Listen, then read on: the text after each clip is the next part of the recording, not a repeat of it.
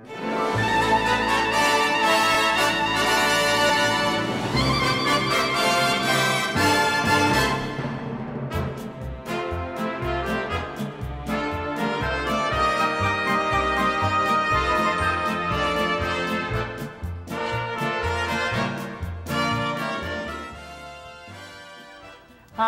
and welcome to Spotlight on the Arts.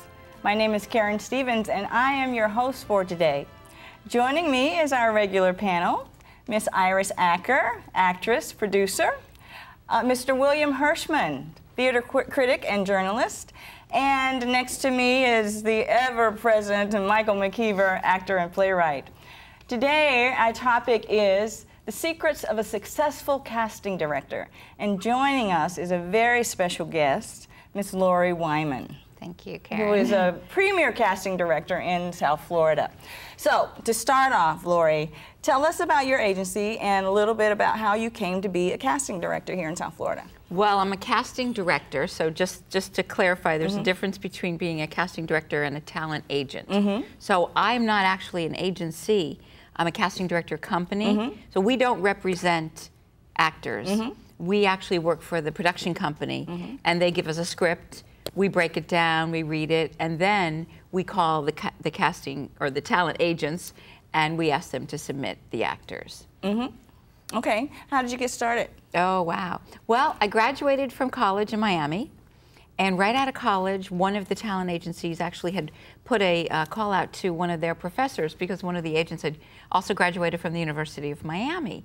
And she contacted her former professor and she said, I'm looking for somebody to do filing and typing.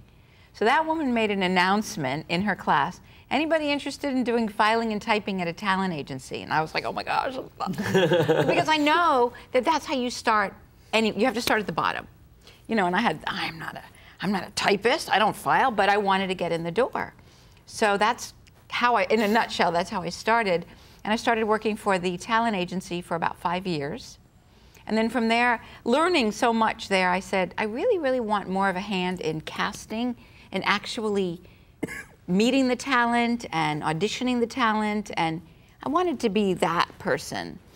The agent, they submit people to the casting director.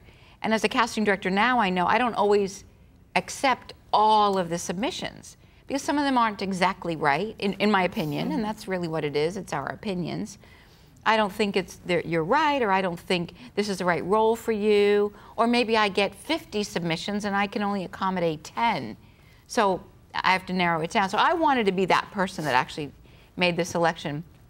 So I started to work for one of the casting director companies, and we were handling the Miami Vice account. And this is the 30-year anniversary of Miami Vice. So I started working directly for Miami Vice and then went from there to the next one, to the next one, and so on. Okay, Laura, let's get back to the topic. The secrets of a successful casting director. You have competition. I do. I know that jobs are bid out. I mean, you have to bid on it, but you've been successful altogether. Let's stick to the topic. Okay. What's your secrets? I'm a very positive person, and I believe. And I just always believed that I was going to be, I know that sounds crazy. I mean, I work hard. I don't just believe and say, okay, now you're on your own. I mean, I work hard. I do the footwork. I do everything that I'm supposed to do. I also give 100+%. I don't take shortcuts when I do casting jobs. If they ask me for 5, I give them 6. If they ask me for this much, I give them this much because I want to do my job over and above. And I remember years ago, I used to put together, this is before the internet and before you'd send links and before you could just email everybody's headshots and resumes. Right. But before it used to be, you'd collect the headshot and resume. And so I would do a notebook. I would hole punch the pictures and I'd put them in a 3-ring binder and I'd put the cover page on and here's the men and here's the women. And I remember another casting director said to me, you do all that work? I would never do all that. And I clocked that and I said, that's why that client keeps coming. Because that person, she just wants to throw a rubber band around her pictures so that when the client receives them, the rubber band snaps and everything falls all over the floor. But the clients would be so impressed with something as simple as that. But it really made a difference, and I've always gone over and above when a client asks for something. Like this past weekend, I was on the phone with clients all weekend and emailing all week. I didn't want to do that, but I knew that every time they sent an email, if I responded right away, that was going to give me brownie points. They were going to go back and say, wow, she was very easy to work with. So in addition to being a good casting director, I also apply all of that to the business practices. In any business, you can do that, but that's how I operate. And a lot of casting directors or a lot of people in our business don't necessarily do that. But what is it that a successful casting director does when they are looking, they've got an assignment to fill 2 or 3 jobs, and they've got all these headshots and resumes? What is it that you think you've learned that you bring to the job that makes the difference in matching them up? I feel, and it's been proven, I guess, yeah. I feel that I have a really, really good eye for talent. Now, you might... instinct. I do. I have a really good instinct. Mm-hmm. I can meet an actor. All they do is say their name, and I can say they're good or they're not good. In what sense? Because there's a confidence about them. There's an articulation about them. There is the way they deliver the dialogue. Like theater actors are very, hi, my name is, and I go, yeah, that's not going to work for TV and film, because I primarily do television and film casting. Most of the television shows that come to Florida and a lot of the films that come to Florida, I've been very blessed to have cast. And there's different kinds of acting. Mm-hmm. Right. And I've worked with some really great theater actors who come in and are shouting to the back of the room. And I say, no, you're playing to a camera. You're playing to a lens that's this big, that big, it's tiny. And when you do theater, these actors are trained, and I have a trained theater background, even though I don't do it. But I know, I was taught, you play to the last person in the last row who's deaf and blind. That's what I was taught, So I know how to project, and so when actors come in and they're shouting at me, I go, no. But I'm curious in the sense that if someone is judged in the first few seconds or even the first minute or 2 of an audition, that doesn't give them a chance to show you the range that they're capable. How do you tell when somebody comes up, says hello to you, and is personable, but in fact is able to do 3 or 4 other different kinds of personas? Well, I let them. I don't just say, they said their name, you're out. but I make a note. I go, oh, okay, that was good. And then I let them keep going. Okay. But you can usually, or I can usually tell if somebody is going to be good or they're not going to be good. And I'm not 100% right, but I'm pretty good. And when I do castings, I can pretty well know who the director and the producer will pick. I'm not the final say. Well, I'm sorry. No. Yeah, I've seen you work, and I've seen you in your process, and there's no one better. Okay. For the people watching who don't know how it works, could you give a step-by-step? In other words, you get a role description and some sides. What happens then? How does it work from putting the call out to the agencies to having the actors come in and then sending whatever headshots? Well, she has the submissions. Exactly. Right. Yeah. So talk us through that. And explain submissions. Okay. All right. So I'll start from the beginning. I get a script. I'm currently doing a television show. They send me a script. We read the script. We know who the series regulars are. Obviously, we're not going to look for those anymore. And so we know, okay, we're looking for Mrs. Jones and Mr. Smith and the doctor and the lawyer and the desk clerk. Okay, those are our 5 roles. So I type up a breakdown. And I say, this is what we're looking for. But we might narrow that down. So maybe I know that the desk clerk is a male, and maybe he's an Hispanic male. So that narrows it even more. And we know we want him to be in his 20s. So that takes it down. So then we type this up and we send it out to the agents via email. Now we have email. Email is amazing, like that. Years ago, I know Iris might remember, years ago I would pick up the phone. No, I know Iris for 30 More than that. Yes. We go way back. Plus years. But years ago, I would pick up the phone and I would call each agent and I would read them this. Mm-hmm. Wow. And in between reading, I would hear, hold on a second, Lori. They'd go away, they'd come back. It would take 20, 30 minutes to read it to each agent. By 5 o'clock in the afternoon, the last agent was getting the breakdown. Wow. And there was no other way to do it. Then faxes came, and then I would type it up and I would fax it, and then maybe in 30 minutes everybody would get it. Now you hit a button, everybody gets it at the same time. If you don't check your email at the same time they check their email, well, so anyway, so I type this up, I email it out. Then the agents send me name submissions. I'm at a point now where I know 90% of the actors down here. But if there's a name that I'm not familiar with, I'll say, could you send me their headshot and resume? Now, I'm going through this right now. I'm doing a series, and I got all these headshots and resumes the other day, and I said, I don't know who those people are because they're younger. They're younger, and I haven't worked with them yet. So when I said, send me their headshots and resumes, then I read the resume. When the resume says, you know, one modeling job, and their special skills are swimming and basketball, I say, no, they're not an actor. You know? So I look for theater. Because to me, theater's the foundation. Sure. If you're a theater actor, I can work with you. I can adjust you. Sometimes you're really, really big. Sometimes, and then I can bring. She's talking about me. I'm talking about Karen. I'm talking about, but we worked together. Yes. And we were able to get it down where it's, because it's two different types of acting. Theater acting is, like we said, over the top, and TV and film is more. And then if sitcom acting, that's another direction altogether. So then once I review all the submissions, I say, okay, you know what? I think I want to see these 10 people for this role. They will come into my office. The agent will hopefully send them their sides. Sides are that portion of the script that has your particular character on it. I highly, highly, highly recommend, I really insist, but I can't legally, according to the union, but I say as your friend, I'm telling you, you should be memorized. You don't want to stand there holding your dialogue because it'll interfere with your performance.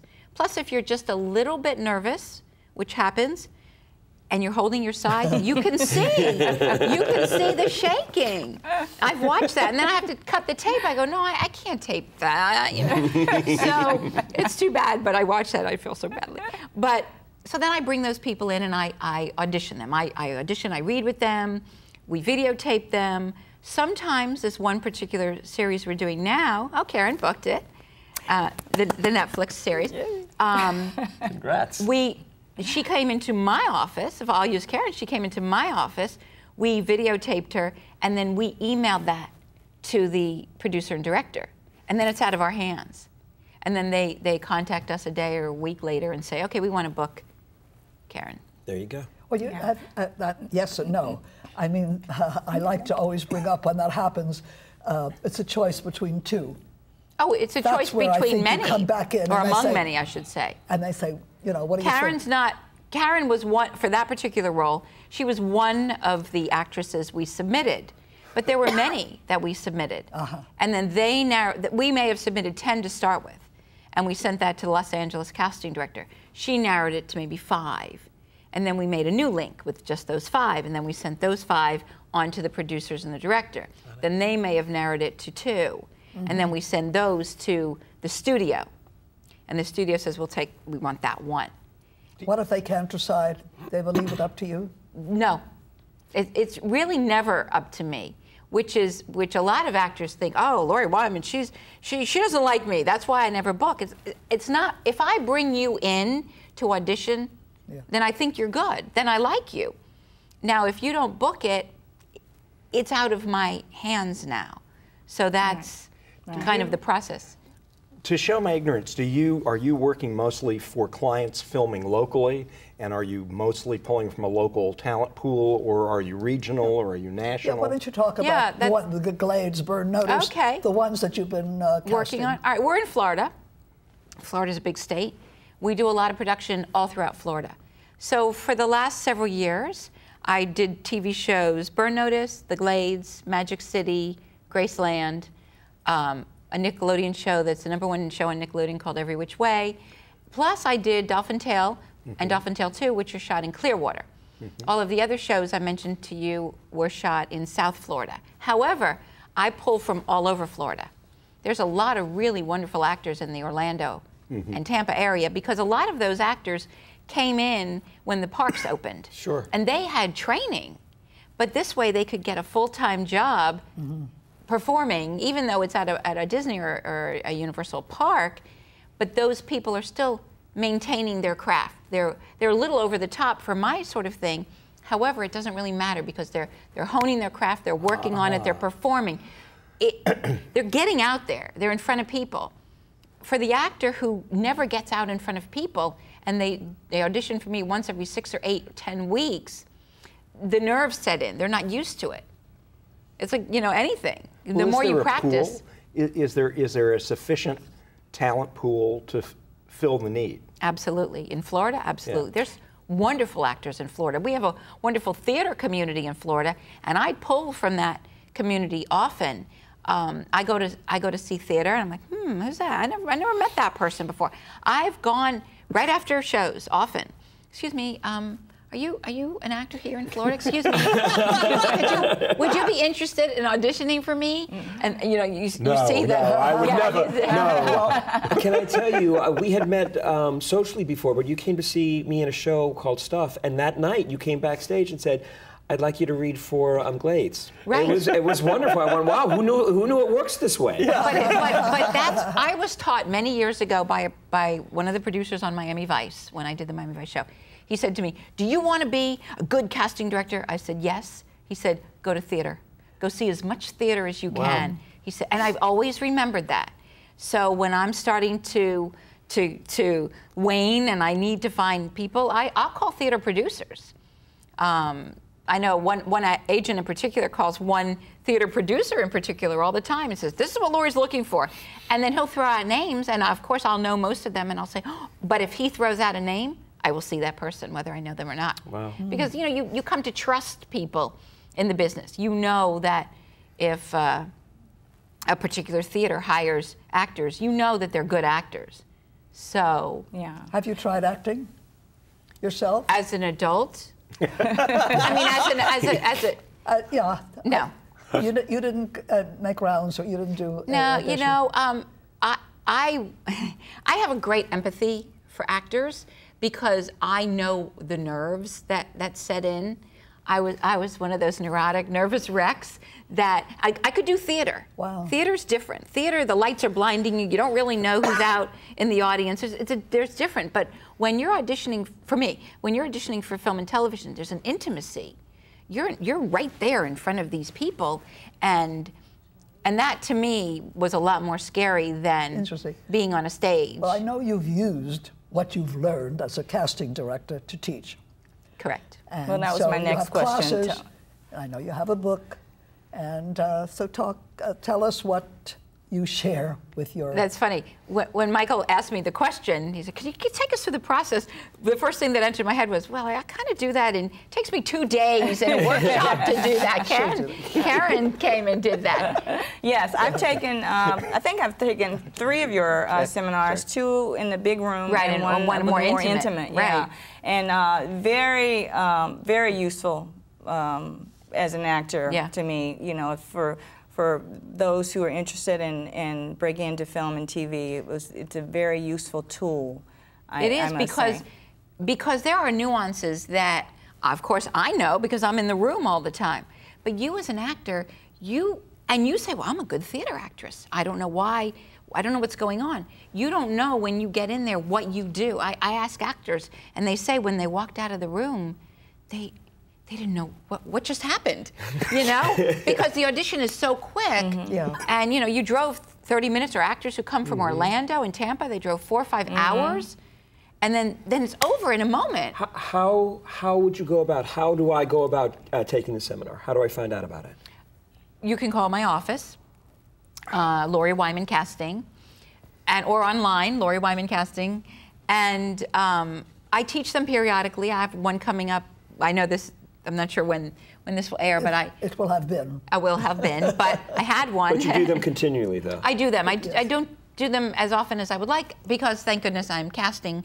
And it's hard to cast Monday through Friday and then teach Saturday and Sunday and cast Monday through Friday. Sure. But when I know that I've got time, I've got another show starting, another series starting up. So I'm going to take one weekend because all these people are, when's your next class? When's your next class? I'm like, I only put 20 people in there maximum, and everybody goes on camera because I think one of the best learning tools is to watch yourself back on camera. You never know what you do. I remember when I first met Iris, if I may use Iris, when I first met Iris, Iris was teaching how to audition for commercials. How to audition for commercials. And I was the new little girl at the front desk at the talent agency. That's right. And Iris called me and she said, I want to let you know that I teach, and would you recommend my class? And I said, I don't feel comfortable recommending anything that I don't know. And so she invited me to take her class. And I did. And one of the most useful pieces of information that I ever got in my whole adult career doing this was in Iris's class. In the taping, every time I would speak, I would jut forward. So I would say, "Hi, my name is Lori Wyman, and I'm 5'7". But when I watched it back, I was mortified and never did it again.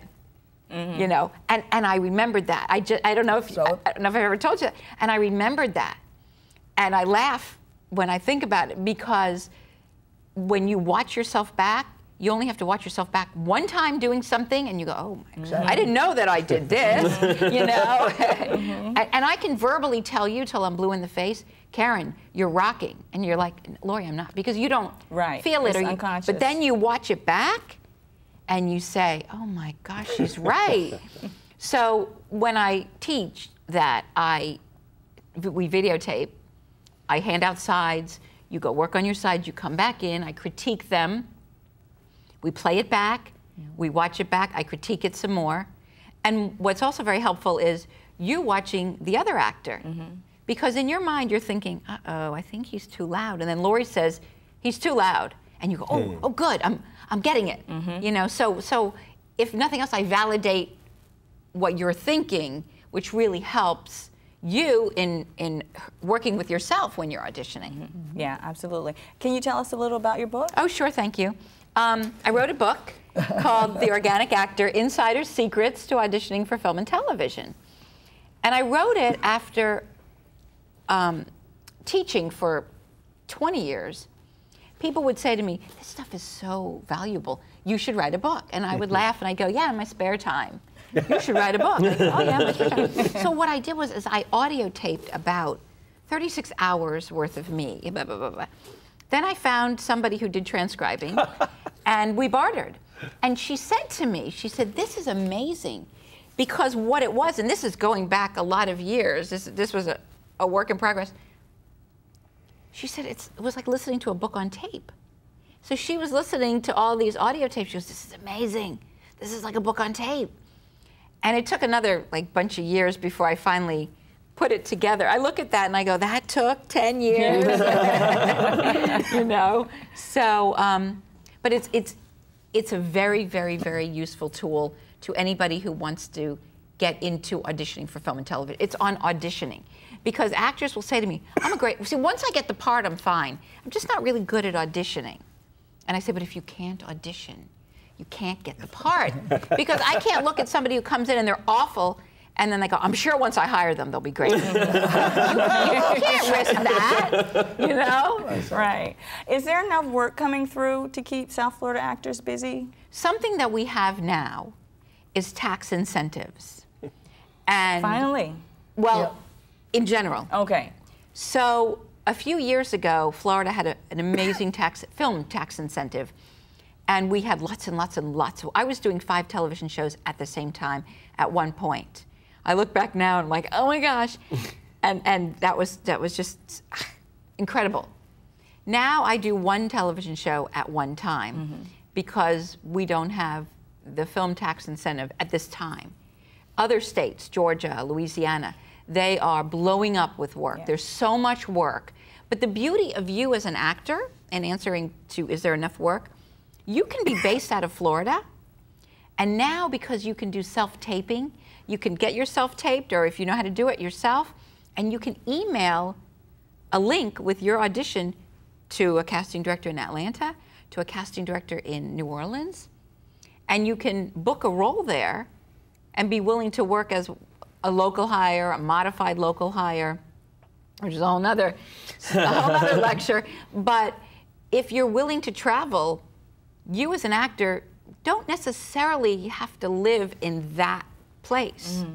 As long as you're willing to travel, you can work the entire Southeast. And I truly believe that Florida will get a tax incentive in the next year. I really do believe that.